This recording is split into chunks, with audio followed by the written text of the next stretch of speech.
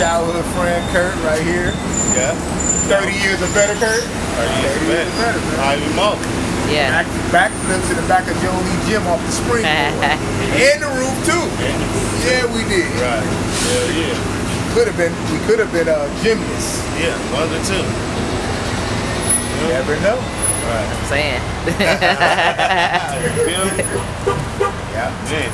This is a store now. This used to be a store. What this used to be? This wasn't Fuller's Market. This. Fuller's was up there. This is a barbershop? I don't remember, I think. Barbershop. This one was a barbershop. Okay. This used to be a barbershop. Now what is it? A clothing store?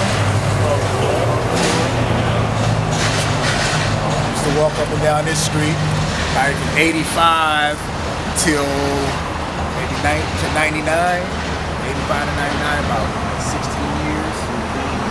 Up and down. So you can see the change. We didn't see the change.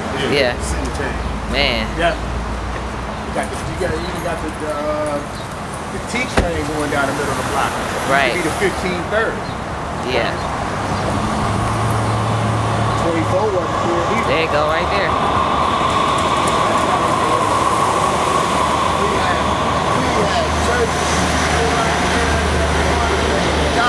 Remember coming up to the store right there, Gito and them store?